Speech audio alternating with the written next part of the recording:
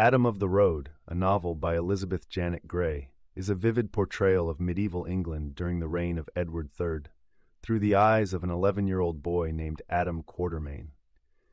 It is the tale of a boy who loses both his prized possession and his father, and of his incredible quest to find them.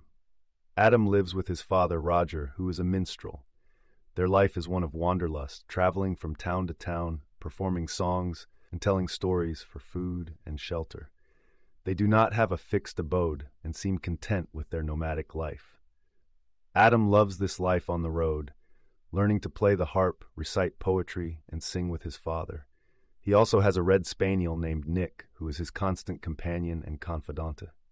Their adventure begins at St. Albans School, where Adam has been left to study and wait while Roger travels to France to accompany his lord to the wars.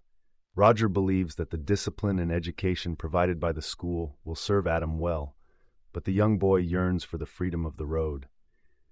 At school, Adam befriends Roger Bacon, a fellow student equally passionate about knowledge, but who has a different worldview.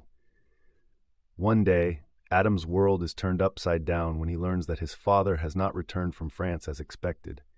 With his dog Nick, he decides to leave the confines of school and embark on a journey to find his father. During his travels, he encounters various people from different strata of society, learning about the lives of others and the realities of the world outside his former protected life. The journey is not smooth. It is full of challenges and hardships. At a fair in Winchester, a peddler named Jenkins steals Nick, which leaves Adam heartbroken. This loss adds to the purpose of his journey. The quest now is both to find his father and to retrieve his beloved dog. Throughout his quest, Adam experiences the rich tapestry of medieval life. He meets minstrels like himself, kind-hearted monks, harsh manor lords, and gracious ladies. He participates in festivals and observes the legal system of the day, enduring false accusations and using his wit to clear his name. Adam learns valuable lessons about resilience, independence, and self-reliance as he becomes adept at living off the land and the generosity, or lack thereof, of the people he meets. His travels take him to various places: Oxford, where he again meets Roger Bacon; Wallingford, where he encounters the peddler who stole Nick; Reading, where an innkeeper's daughter shows him kindness; and eventually to London. Here, in the bustling city, Adam finally receives word about his father. He has been captured and held for ransom. Feeling hopeless about the situation, Adam almost gives up. However, the tide turns when he unexpectedly crosses paths with Nick again.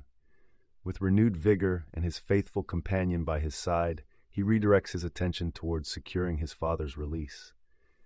By performing and relying on the kindness of others who appreciate his talents, Adam manages to gather the ransom money needed. After a year and a day of searching, Adam's persistence pays off. His father is released, and the exhilaration of their reunion is immense. Together with Nick, they resume their itinerant life, with Adam now a much wiser and more experienced young minstrel. The road ahead stretches out before them, promising more adventures and stories to be gathered and told. Adam of the Road thus emerges as not only a tale of adventure and perseverance, but also a celebration of the spirit of medieval minstrelsy and the enduring bonds of family and friendship. You can listen to the full audiobook for free by following the URL in the description.